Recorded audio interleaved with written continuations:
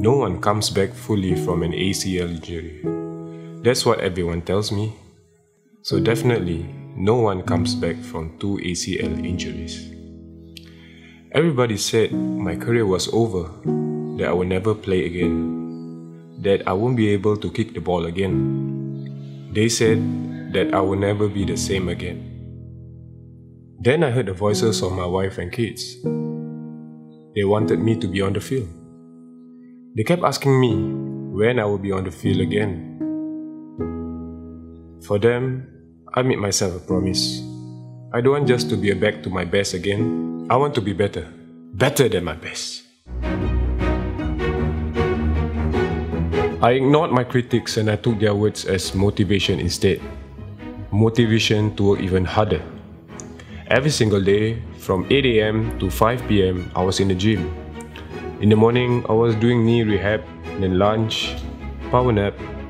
2 PM, continued with upper body workout and ended it with icing and stretching.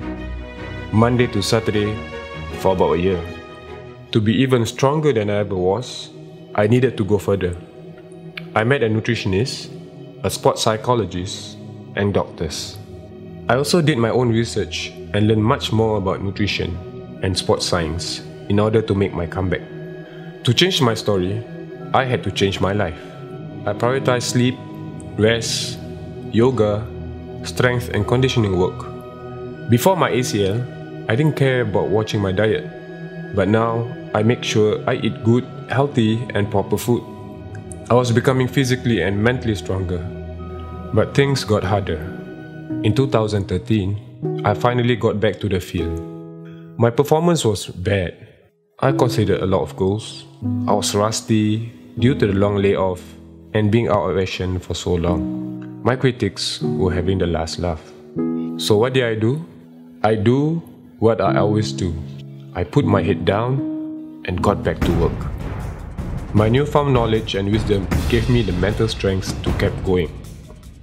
I continued to learn new things. I repeated the same recovery training again and again. My family was watching and waiting, so I kept going. The hard work finally paid off. In 2014, I won the league with Warriors FC.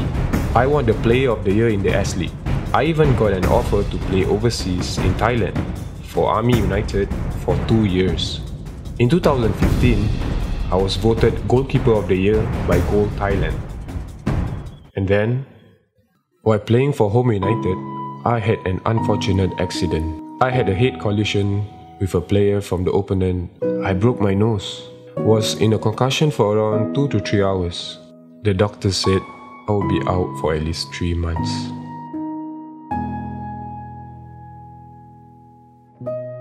So what did I do about it? I did nothing different. Because what happens to you doesn't define you. It's what you do that defines you. My name is Hassan Sunny. My question to you is, what would you do?